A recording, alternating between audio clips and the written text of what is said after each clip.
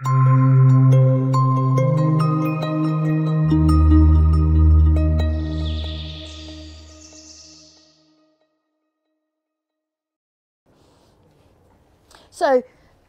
this is an example of the 7 layers of the forest garden in our garden. But you've got trees, you've got shrubs, herbs, ground covers, roots and climbers. And they're all edible, medicinal or useful in some ways. We also, apart from food and medicines, we also grow plants for pollinators to up the productivity, nitrogen fixers, plants for structure. So I'll come to that in a minute. So this is a picture that Mr. Burnett will recognise. I'll give you a little bit of a credit there because Graham drew it, and I take that with, I hope, goodwill and his licence. So just explaining how you're filling all of the niches from the climax canopy all the way down. And of course, you know, in a tropical forest, you can cram it all in together so that you're totally, you know, you've got everything almost stacked on the vertical underneath each other. And that's kind of, when you start, you think, oh, that's going to be the ideal. I'm going to do that. I'm going to have every niche full. There'll be no room for any, you know, weed species I don't want. But it doesn't work like that. Instead, we had to forget all about Kerala and Belize and all these scrummy, warm, subtropical, or even Australia, you know. We had to forget about all that marvellous, what Stefan Geyer would call permaculture porn. There is some porn in my garden, and that's what I want to share with you. It's like, how can we have permaculture porn in the cool, temperate climate? We can, but only a little bit. So this is Martin Crawford. Martin Crawford is from the Agroforestry Research Trust in Devon. He is absolute world authority on all the 7, you know, species of plants for all those 7 niches, from the top canopy right down to the root systems. He's researched inexhaustively for over 25 years. He's really remarkable. And then has plant nursery. So he's been really influential for us. And I was very happy to see that, you know, we'd been to see him every 5 years or something. And as our garden grew and developed over time, I was really happy to see that we'd had ideas that we thought that were our ideas. And we went and saw that he'd done the same thing. Because of course there are patterns in nature, and it's our job to interpret those patterns and then plant in those kind of guilds or ways that replicate natural patterns. So, you know, we're all doing it. So this is ground zero. So we didn't, when we bought our house, we didn't have a big garden. We had a bit of a paved yard, which is how we bought it, because it was cheaper.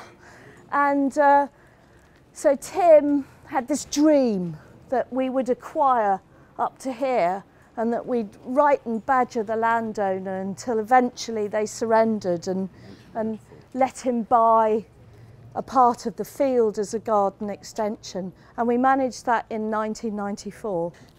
And I just want you to know that this, underneath this sort of rustic idyll, was a totally ploughed out field.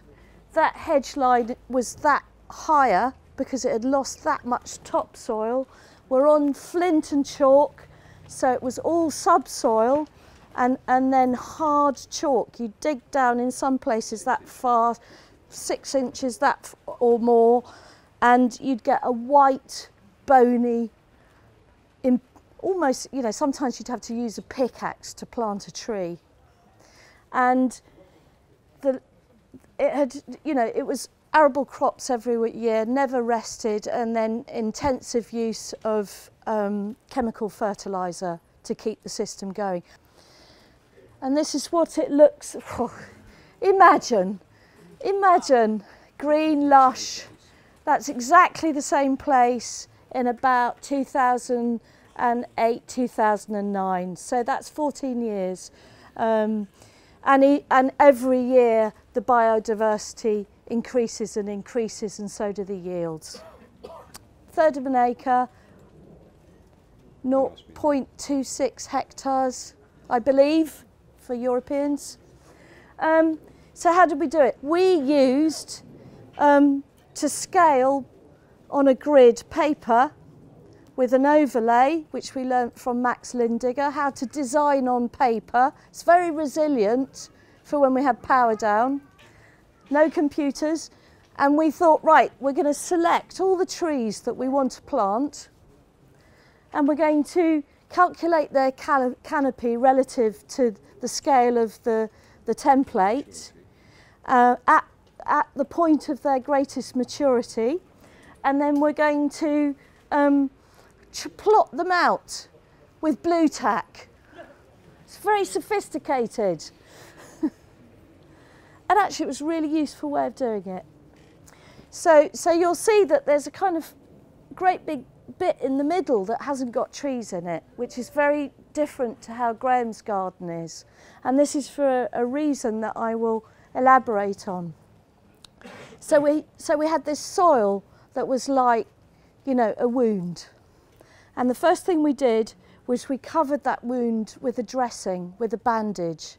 And it's real ecosystem repair, this. We took the most native wildflower species mix that we could find, relatively local to us, and we just sowed it. We sowed an annual mix mixed with perennials. And the other thing we did was around all the outside we planted Hampshire, so local to our county, our region, Hampshire native species mix, because there was just no, once that NPK, that fertiliser, had leached out of the soil, there was nothing there to feed the trees. So we couldn't plant anything that would have a need for very much food. And then we started planting. And of course, you know, we wanted to fit everything in. So we had a big planting day. We got a barrel of beer. We invited all our friends, said, hey, you know, we've got 80 fruit and nut trees. Please come and plant them with us. But before, Tim had gone out and he'd got his grid and he'd put bamboos in where every single tree was going. So he was very methodical, and he had a plan, and each tree was plotted out according to the canopy at mature stage, and it was all on a grid of baler twine. Any of you Brits here, the beautiful free resource in our community, baler twine that ties up straw. And he spent 2 weeks wandering around fiddling with bamboo. And I was thinking, what's he doing? And actually what he was doing was imagining walking underneath the canopy when it was mature, and realising that he'd be walking round the garden like this, because this is the most fundamental mistake that people make in forest gardens. They think, oh yes, I want apricot, I want walnut, I want apple, I want shrubs. Cram them in. Cram them in. And of course, if you do that, you spend an awful lot of time pruning. You have no proper, you don't get the canopy in the sun of each tree. You get diseases, you get too many branches that rub and can cause problems for the tree. You know, generally, it's a recipe for an unhealthy garden. And you have to, in a cool, temperate climate, you have to give the space. You can't replicate the jungle in quite the same way. Okay, so stacking in space and time. So here you've got exactly as you suggested. We've got pears and medlar, Turkish medlar, a walnut tree, and they're all mixed up underneath with comfrey and Juneberry and the mixed hedge, which is native species mixed with edibles as well. So there's some quite robust trees like wild plum, Prunus myrobalum, elderberry, and we've had success with growing damson in hedgerows and allowing it to go to standard and wild service tree as well. And then underneath, one of the best things we've found is gooseberries, because they still fruit in low light. So in the earlier times, while these little sticks are, you know, growing, we've mulched the ground and then we've infilled with as many different currants as possible. So we like these successional cropping species. And we're trying to achieve that with things like apple. So we have about 20 varieties of apple, and they start cropping around July and go late into the year. And some of them are not as sweet and tasty, but they store really well. So one apple tree we have is called Hambledon des Uns. And Hambledon, excuse my French, Hambledon is the village next to us, and des Uns is 2 years. And the reason why this apple tree was popular until refrigeration became fashionable is it stored not just for one winter, but for 2 in the right conditions. So if you had a failure with your crops the next year for any reason, like a late hard frost that killed the fruit, you would have at least something in the store. And I would recommend to all of you, plant one apple tree at least that is local to your village or your area, in wherever you live in cool temperate climes, because you know it's so important that you know that apple tree was local to you traditionally for very good reason.